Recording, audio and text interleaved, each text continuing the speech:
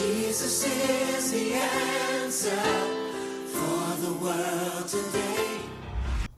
Good morning, everyone. Pastor Esther here. I just want to start off by wishing each and every single one of you a blessed and happy new year. By God's grace, we are all around to see 2023. And I know very much so within the context of our culture, a new year often comes with New Year's resolution, as they are said, vows, promises, plans for some. And for others, a new year is really nothing more than the very next day. But if there's one thing that I believe all of us should be doing, whether it's a new year or it's the very next day, is that we should time to time really take note or review how we are living for Christ. As we are on the dawn even of a new month and a new day, I want us to ask ourselves a question. And that question is, what is the messaging that I'm sending? And what I mean by this is that as you and I live in this world, we are always delivering a message. We are always preaching a message. When we interact with people, the way we behave on our jobs, the things that we do in our personal lives, as we interact with our family members, wherever we are, whenever we are always preaching a message. And the question that you and I must reflect on, and I think this is a good time for us to reflect on, is my messaging Christ? Is what people read about me, is what people see about me, is what people know about me Christ? The Bible tells us in 2 Corinthians chapter 2, I'm going to be reading from verse 14 to 16 in the Holman Christian Standard Bible Version. It says this. It says, "But thanks be to God who always puts us on display in Christ, and through us spreads the aroma of the knowledge of him in every place. For to God we are the fragrance of Christ among those who are being saved and among those who are perishing. To some we are an aroma of death leading to death, but to others an aroma of life leading to life. And who is competent for this?" Okay, so a little bit of background. This was the Apostle Paul writing again his second letter to the Corinthian church. And in this letter, of course, he's talking about his ministry. And here he's given thanks to God for the fact that through him, Christ is being on display. And honestly, through every believer and follower of Jesus Christ, God's purpose for our lives is that Jesus would be put on display and that we would be the tools and the vessels by which the knowledge of Jesus Christ is spread in every place. In fact, I love how the Bible uses this term, the aroma, the smell.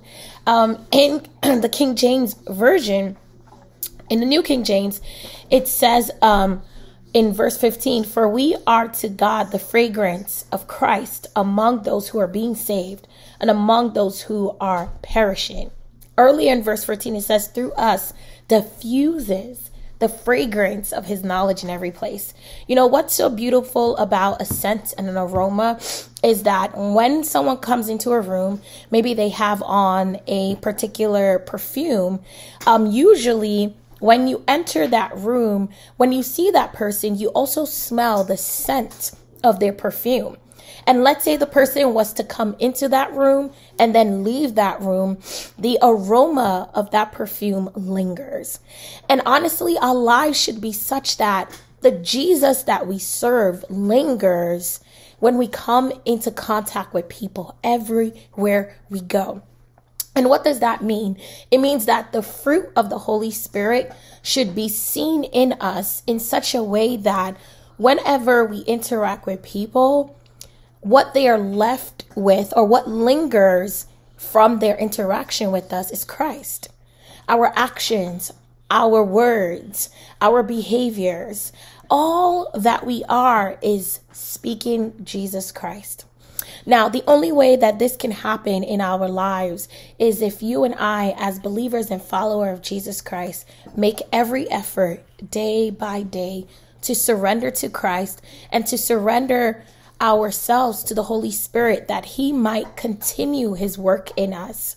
In order for people to see Jesus in us, we need to be consistent in making sure we are going to Jesus.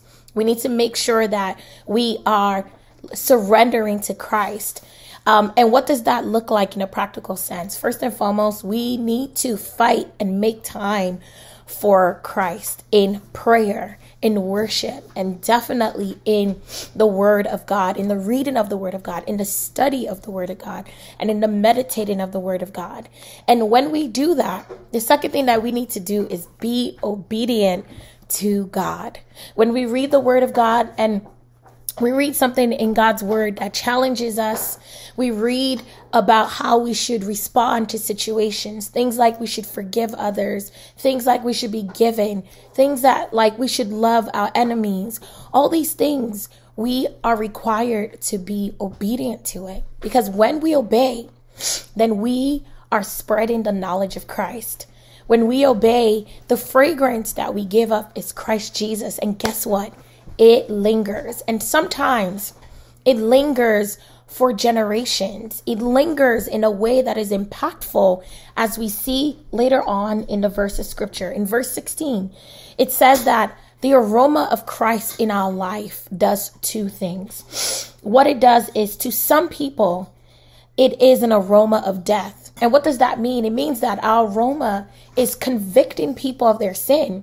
Our aroma, when we stand for Christ, will be offensive because, as we saw in John chapter 3, it talks about when Jesus came into the world, that his light exposed the darkness that was in men, and men did not like that. The Bible tells us in John chapter 16 that one of the works of the Holy Spirit is to convict the world of their sin. And God does that through us. And oftentimes it's not because of the words that we say, but it's because of the life that we live. So this means that wherever we go, when we are being the fragrance of Christ, when we are actively leaving an aroma of Christ, it means that that aroma is going to shine a light in the darkness that is around us. Number two, the second thing that our aroma can be when we are the fragrance of God spreading the knowledge of Christ is that it is an aroma of life for those leading to life. So when we live for Jesus, our life leads to more life. It means that we become an encouragement. It means that we can be really a community or part of a community that brings about healing, a place for people to receive and experience God's goodness, God's love, God's grace, God's mercy.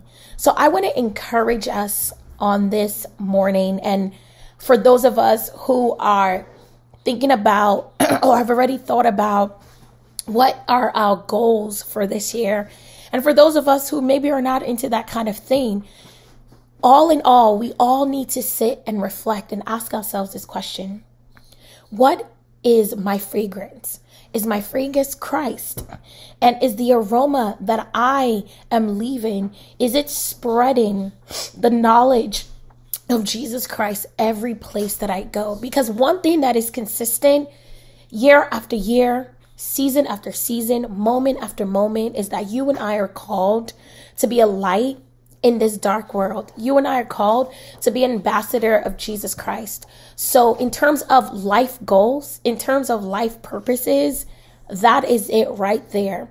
So I want to encourage us to make the time this year more than ever before. I'm challenging myself to go even further in putting God first, in surrendering to Him, in availing myself to Him, in obeying Him, so that indeed the fragrance and the aroma that I leave wherever I go is Christ Jesus. God bless you.